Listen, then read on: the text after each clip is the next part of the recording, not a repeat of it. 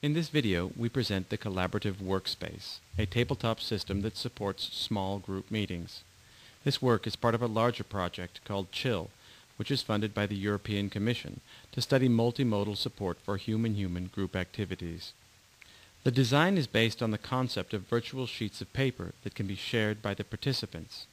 Each document is contained in a window that can be rotated and passed along to other participants. Each window can be shrunk or moved to save space. Participants can use a pen to draw or write on a sketchpad document. A keyboard can be used to write longer texts in a simple text editor. Documents can be rotated to make them more accessible to other participants. On larger surfaces, rotatable windows can be thrown across the table. Using personal toolbars, users can open new documents and rearrange the windows on the stage. The agenda is a special document. It contains the items to be discussed. Items can be added, removed, or sorted.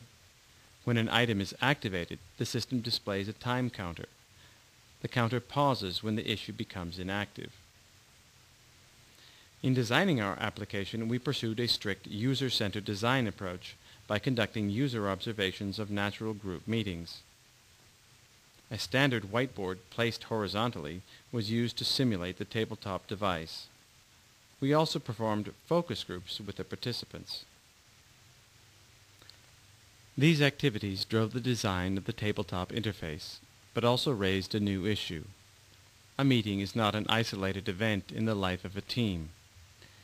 To make meetings more effective, we extended tabletop functionalities to a web-based browser. This allows team members to coordinate preparatory activities. The web application allows each participant to schedule a meeting on the collaborative workspace by creating or modifying the agenda, uploading documents, and inviting teammates. When the team meets at the collaborative workspace, the agenda and preloaded documents are already available. The agenda is also used to keep track of the decisions made during the meeting.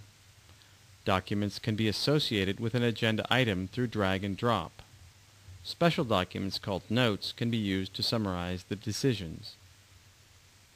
After the meeting, participants can access an automatically produced report that summarizes the time spent on agenda items, presents decisions made, and allows easy access to documents produced.